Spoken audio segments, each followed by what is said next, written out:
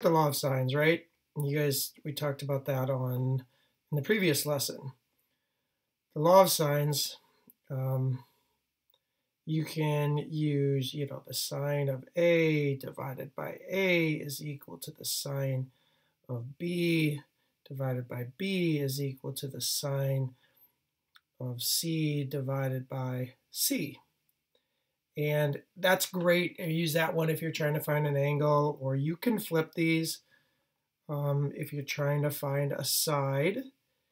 And you have the right information, right? So, I mean, you really have to learn how to label the triangles, because the side opposite, the angle, it should match up in letter. And so when you think about like drawing a triangle, you have to be able to accurately label angles and sides. If you don't do this, you're really never going to be able to do these problems.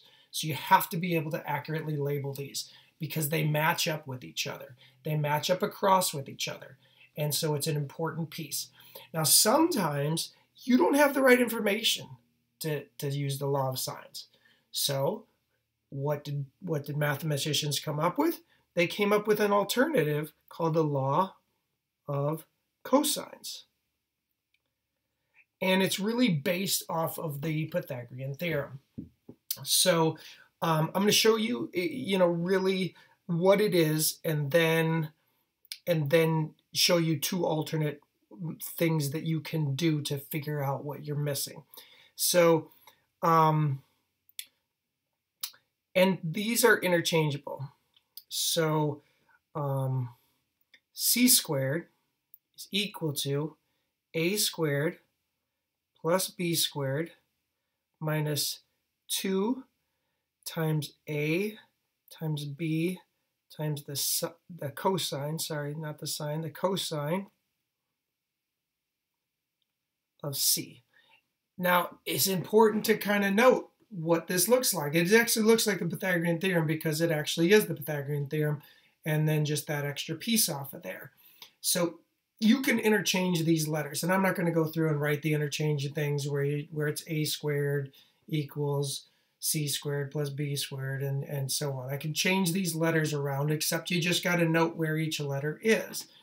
Now, I can kind of adjust this to find a side.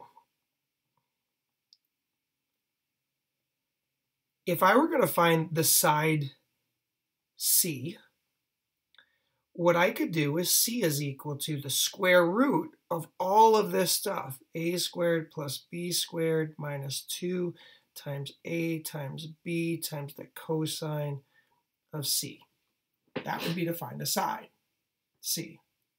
If I need to find angle C, I want you to think about what we have. Because I'm going to do a bunch of different work here. So to find angle C, I'm going to solve for C. So big C is equal to, if I were going to solve that, I would have, actually, I'll do it this way, just so you see the way it is. To find angle C, what I would have done is I would have taken c squared, and I would have subtracted a squared, and I would have subtracted b squared. Now notice this is multiplication up there. So then what I would have done is I would have divided by -2 times a times b. But then I would have needed to get the cosine out of there, so I would have used the inverse. So that's all the algebra steps taken care of for you. Now you have to kind of think about, well, what do these triangles look like? What would a problem like this look like if I were going to use the law of cosines? And so let me show you a problem and see if I can find one where I'm trying to find a side, and another one where I'm trying to find an angle. And so I can show you both methods of this as best I can. So this one's find W. So find W, which is a side length, right? So to the nearest centimeter. So we're going to find W to the nearest centimeter. Now, I got to be able to draw the diagram, right? I mean, if I can't draw this diagram appropriately, I am going to never get this problem right. So I got V, W, X. It doesn't matter how I position those, as long as once I do position those angles, that side X is there, side W is here, and side V is here. And so if you position those in the right way, you're going to be able to answer these questions. So it says side X is 41. It says side V is 17. And it says W is equal to 134. If you try to set up the law of sines on this, it won't work. You won't have enough information. You can't find another angle, and you really need another angle because remember, we're trying to find this side. That's what the question asked. And we can't do anything other than use the law of cosines. But what we can do is we can use the law of cosines with this idea of finding a side. Instead of finding side C, we're going to find side W. So here's what I have. W is equal to the square root of 41 squared plus 17 squared minus 2 times 41 times 17 times the cosine of 134. And that's in degrees. And I can do that all on my calculator. I can go to Desmos and I can get my calculator.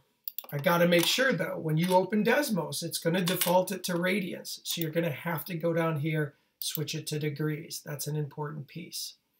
Now what I'm going to do is I'm just going to type in exactly what it says. I can get all my keyboard stuff down here. So I can get my big square root right here.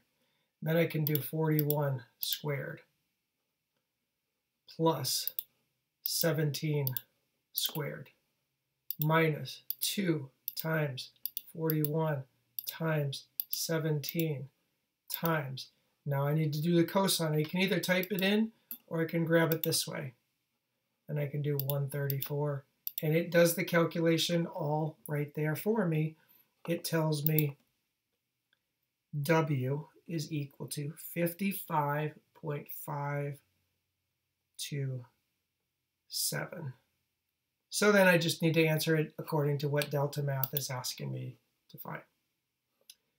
Okay, now let me see if I can find one where I have to find, I'm going to flip through until I can see if I can find one where they ask me to find the angle. And I haven't found one, so I'm going to flip through a couple more, see if they're ever ask me to find an angle.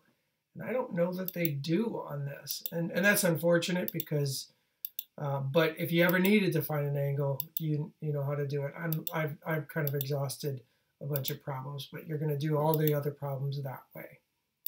So let me do, oh, here's one. Here's the problem. The first grouping, you only find sides. So let's look at this one. Here's one where you have to find the angle. So when we're finding the angle to the nearest degree, again, here's example 2. We're going to find an angle. So we're going to use that second idea. But again, you got to label this thing right. You got to label it appropriately. So we got L, M, N. It doesn't matter where you label them, as long as once you label it, L is 8.7, M is 2.3. I know that they don't look that way, and N is 6.6. It doesn't really matter as long as you've labeled it, and I'm supposed to find angle M to the nearest degree. So go back up here and look at what we did to find angle C and match that up with finding angle M. If you do that, you will be fine on this problem. So to find angle M, I can do the following. I can say angle M is equal to the inverse cosine of 2.3 squared minus 8.7 squared minus 6.6 squared divided by negative 2 times 6.6 times 8.7. I used parentheses there because I was afraid my multiplication symbols would get mixed up with my decimals in there. So again, I'm going to go over here, get a new screen. We go to functions because I need this one. I need this inverse cosine. And now I get a big thing here. So I am actually going to surround the numerator, the top, with parentheses. So you're going to want to surround this whole numerator with parentheses. And then you're going to want to surround this whole denominator with parentheses. So if I do that, I'm going to do 2.3 squared minus 8.7 squared minus 6.6 squared. And then I'm going to close that parenthesis. That's the numerator. Divided by. Now I'm going to put all this on the denominator. I guess I don't need to, as long as I don't go out of the denominator, I won't have to I won't have to put parentheses around that. I did need to put parentheses around the numerator. And then times 8.7. And there's my answer right there. That means angle M is equal to 7.0976, something like that. And that's what I'd put in here. Nearest degree, so 7, I guess, is the nearest degree. If we go up here, type in 7, show the solution, and it's 7 degrees. There we are. So they do all kinds of other steps here, but I've tried to simplify it a little bit more for you guys as you're doing these problems. Then there's a law of sines, and then more law of sines work, which is what we did previously. So take a look back at the law of sines video if you're having trouble with figuring out how to do the law of sines again. I'm not going to bother to do another example of that one.